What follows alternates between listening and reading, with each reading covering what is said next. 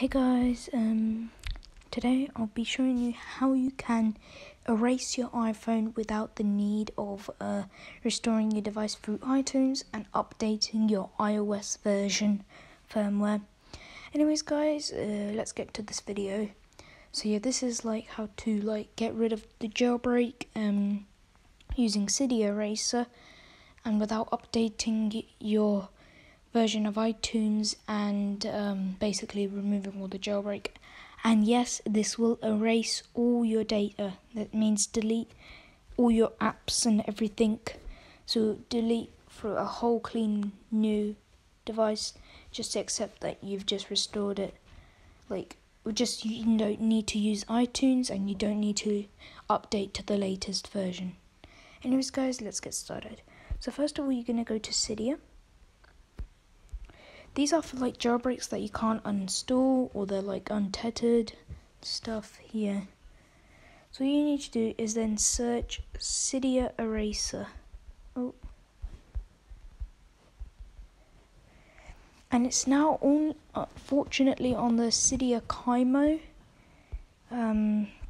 It's only on the Kaimo version, so Cydia Kaimo. I'll have the repo in the link description below. So yeah, it says to unjailbreak most devices and also to remove everything from iOS 7.1 to 10.3.3. You can't go any above. So as you can see, I'm on 12.4 and you see the iOS firmware has to be less than 10.3.3. So this could work for iPhone 5S devices that are on 10.3.3 or this will work for some devices but not all.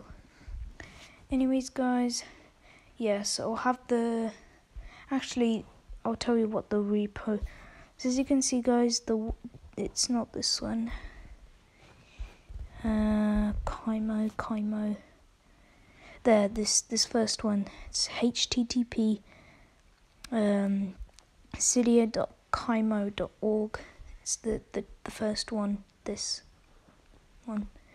And yeah, and you can get rid of it. If Cydia Eraser has any errors, then I don't know, you're just gonna have to restore it through iTunes. Anyways guys, thank you for watching and I'll see you later. This is Smart Tech.